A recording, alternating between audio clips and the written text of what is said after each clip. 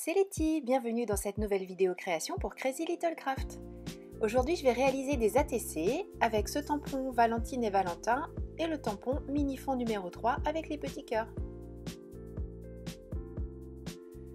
Dans du papier blanc, à savoir ici du Nina Solar White de chez Crafters Companion, je vais découper les fameuses petites cartes ATC.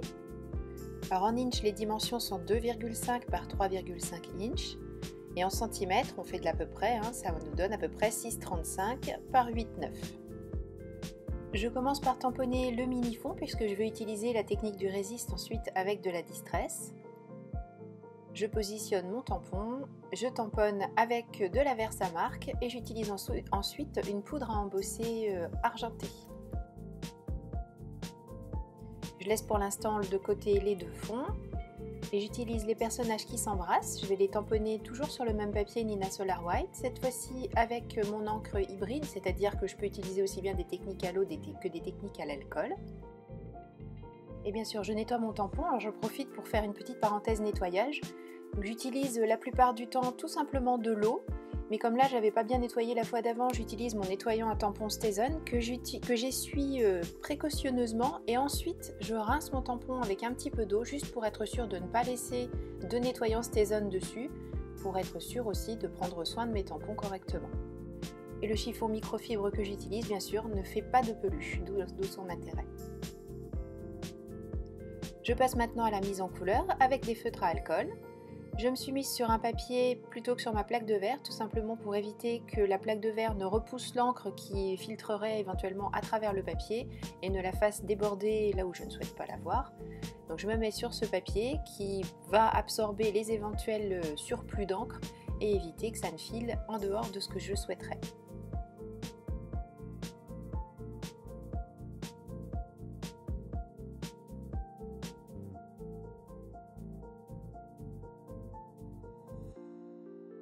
Je ne vous ai pas montré la partie découpage après l'ancrage et pour une fois c'est vrai que j'ai fait le découpage avant de faire ma mise en couleur. Je ne sais pas pourquoi, peu importe, ça n'a aucun caractère technique. En tout cas je les ai séparés parce que je veux les utiliser chacun sur une ATC et faire en sorte qu'on les voit tenir quelque chose dans leurs mains. Donc quand j'ai découpé entre les deux bras, j'ai fait attention de faire quelque chose le plus propre possible pour laisser un petit trait noir sur chacun des deux personnages.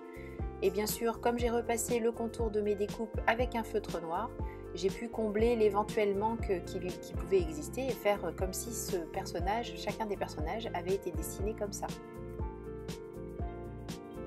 De la planche courrier surprise, je vais faire une petite enveloppe, enfin deux petites enveloppes, ils auront chacun la leur.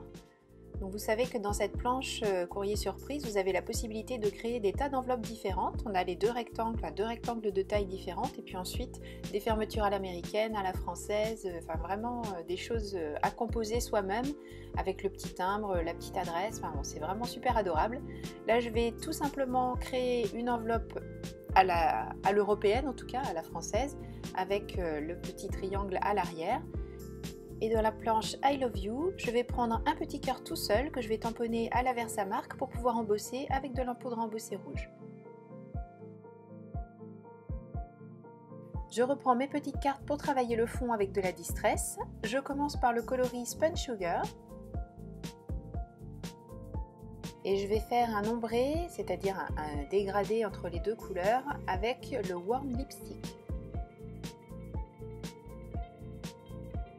Quand j'ai fini de passer l'encre, je passe mon chiffon pour m'assurer que l'encre n'a pas recouvert l'embossage et que j'ai vraiment toute la brillance de ma poudre à embosser. J'ai vaporisé quelques gouttelettes d'eau, je les laisse agir vraiment quelques secondes et j'essuie le surplus pour éviter que ça n'abîme mon papier parce que c'est pas un papier fait pour les techniques à l'eau particulièrement, même pas du tout normalement. Je vais donner une enveloppe à chacun des personnages, je mets un petit peu de colle à l'arrière de la main. Et je fixe l'enveloppe de manière à donner l'illusion qu'ils font un petit bisou sur l'enveloppe de chacun de leurs amoureux. Et ensuite, je positionne mes personnages sur chacune des ATC.